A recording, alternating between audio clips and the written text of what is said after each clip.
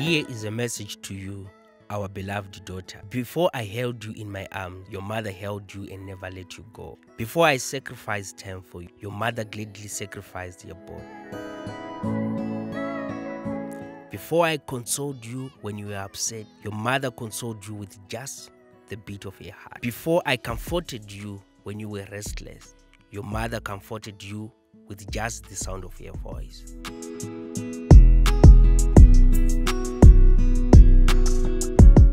Your mother is the reason I hold you today.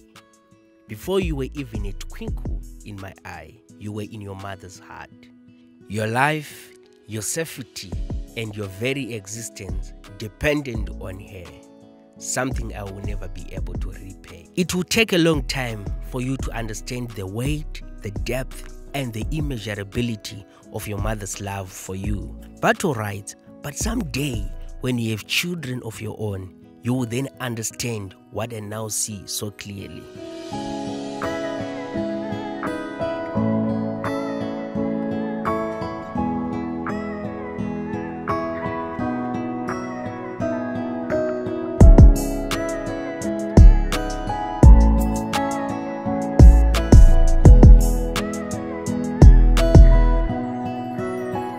So I will hold you tight, but I will hold your mother tighter, because my love for you grows the more I understand the measures of a mother's love.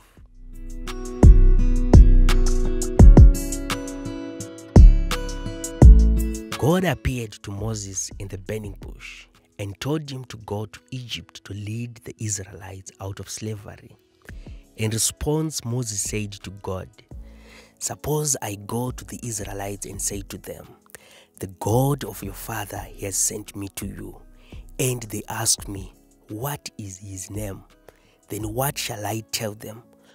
God said to Moses, "I am who I am." This is what you are to say to the Israelites. "I am has sent me to you." He would become what they would need him to become.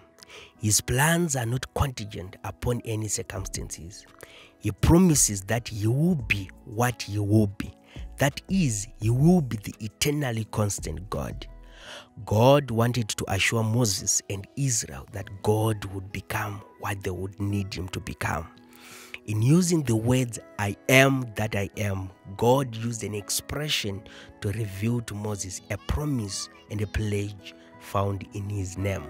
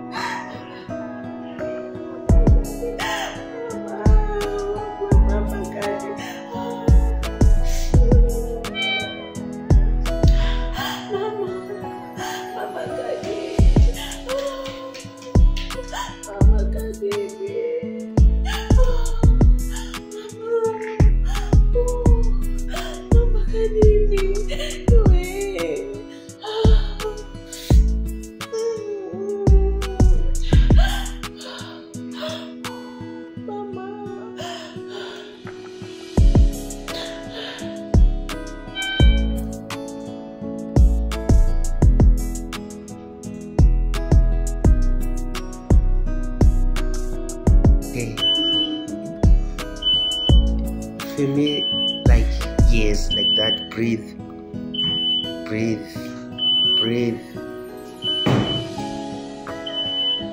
breathe.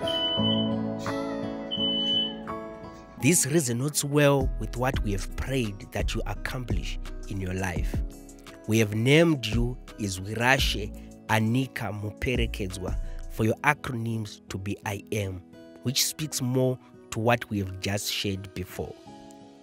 In everything you do, our daughter, remember God is the center of everything.